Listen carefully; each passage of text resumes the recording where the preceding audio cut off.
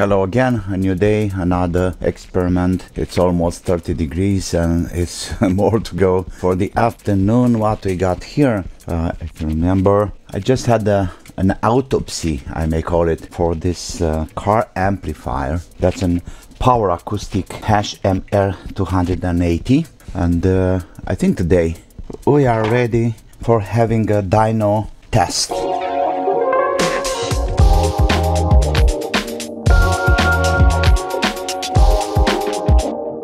You know, a really power test for this amplifier.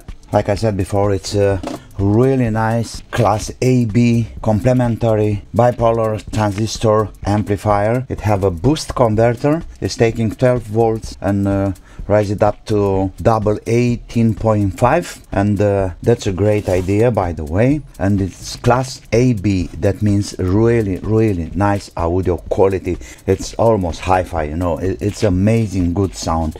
The point is that this kind of amplifier can be used in many other purposes, not only in the car. You know, you can use it at home. It can be a really nice stereo amplifier. What I got here is just improvising a resistor, in fact, for a load to the amplifier. So I'm using my low resistance meter to check 2.42, and here 316. So if we go from here to here, we have like, okay, you can go out from here, 6.95 ohms. So for the beginning, I'm gonna use 346. Okay, for the beginning, I'm gonna use this resistance, this resistor here. It's almost 4 ohms, 3.5. So that's more than perfect for one channel, for a mono channel. I don't want to use 8 ohms. Just want to finish the test as quick as possible. And let me have also my oscilloscope in place, and we are ready to go. Let's put down the volume for now. All the filters full. Bass boost, yes, why not? Volume. And I have my power here on the wall. I have exactly 12 volts, minus and plus. Do we have a green light? Yes, we have. Let me have this one on to see about the amps. Input, I'm gonna use my phone like a signal generator. The most important thing now is to see the oscilloscope. And let's start with a classic 1000 hertz signal, and we are on. So already start limiting. Let's see about numbers here. So we have an RMS of 3, or right here, 10.2 volts RMS. And let me see if I get the bass boost. Doesn't really matter, it's 1000 kilohertz. So start clipping around 10.1 kilohertz, 10.1 volts RMS. And we have like 4.22 amps from the battery. Let's change the frequency now. Let's go for 50 hertz. Let the oscilloscope adjust to the new frequency. 899 volts with 3.89 amps. Look there, and I can feel the heat from the resistor. Okay, let's see 5000 hertz. Whoa, 5000. It's really going strong. Not more than this. Look at the current there as I'm getting the volume up. We have 1 amp there. Look, and it's going up to 5 amps, 5.25 amps. Let's go back to 1000. That's the classic. I can even hear the boost converter. If we count the distortion, then we can have around maximum 12 volts or something. But this is a very clear and nice sinus wave at 9.75 volts. Let me see. Well, it's a little bit warm, but that's more than okay. The next experiment is to have a load of 2 ohms in bridge.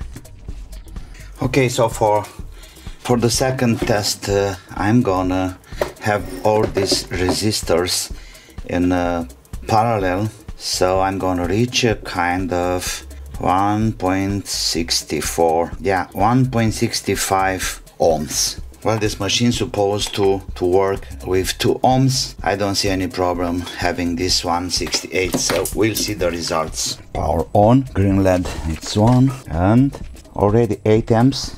Oh my, already 8 amps from the battery.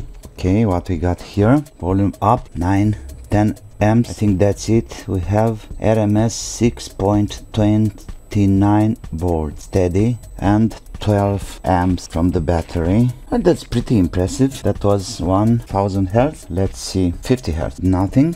Is there any protection? 5000, something like this.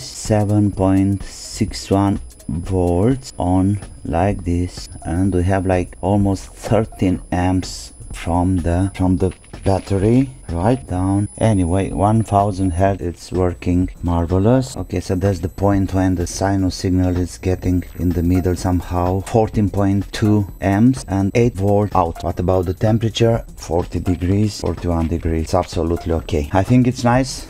30 amps from the battery, no protection. Yes, I'm absolutely sure the amplifier is working. Beautiful, safe. We are on 100 Hertz. I'm really curious. And we got like 8.1 volts RMS, pretty good. So that's the minimum volume here. Let's see, bass boost. Okay, 0.1 on 100 Hertz. I think that's it for now. To see that even 40, with 45 points, the amplifier, it's working great. Let's go and do the mathematics about. So we got the numbers here. We have 2 different tests, one with a 3.46 ohms output. That's the output resistor or load. Let's call it load. And the other one with 1.65. It should be 2 ohms, but I didn't have any 2 ohms resistor, so I used what I had. Let's have some mathematics here. Formula for checking the power. It's very simple. Power equals voltage squared divided by resistance. So in our case, we have the output 10.2 times 10.2, 104 divided by, how much is there? Oh, 3.46. And that gives me around 30 watts. Okay, let's go further. Then we have on 50 Hertz 899 times 899 divided by 3.47, around 23 watts. And then 5000 Hertz, we have 10.2 times 10.2 divided by 3.46, 29 or something, 29 watts of audio power. Well, I didn't expect too much because it's a very classic AB class amplifier, but anyway, it's good enough. And that is with 0% of distortion, so it's pure sinus signal. Okay, let's go down to case number 2, to test number 2. The output is 1.65 and this is bridge. So now the amplifier, it's a mono amplifier. Okay, we have really interesting results here. So we have 2 tests of 1000. One went with 629, the other one 8 RMS. And let's see the first case. 629. I'm not sure about that. Maybe 29 divided by 1.65. We got like 23 watts. Okay, that's kind of crazy, because if we take power, it's U times E, voltage times intensity or current. So we have like 12 volts, 12 amps, I'm sorry, times, if you remember, we had like 37 volts. That should be around 444 watts. So it's kind of strange here, I don't know, maybe I'm not doing the things right. Or it's a kind of limiter, but anyway, it's a lot of amps from the power supply. I mean from the battery. Then maybe I'm wrong, you have to comment this and please correct me. 5000 Hertz here, okay. 50 Hertz. I couldn't have a reading, maybe it's a filter around 50 Hertz and something. In the first case it was working, but not in the second. Okay, 5000 now. We have 7.6, so we have like 35 watts. Then at 1000 Hertz, the second reading, it's 64, it's 8 times 8. Now, right, divided by 1.65, 38. No, it's something wrong here, it's impossible. It's something really wrong over there. Let me see if the test was on 10x like we had on the screen for my oscilloscope. Yes, it was on 10x. And what about the oscilloscope itself? AC 10, yeah, okay, that's it. And okay, we have another one, 100 Hertz with 8.1, so that's almost the same, it should be like 40 watts.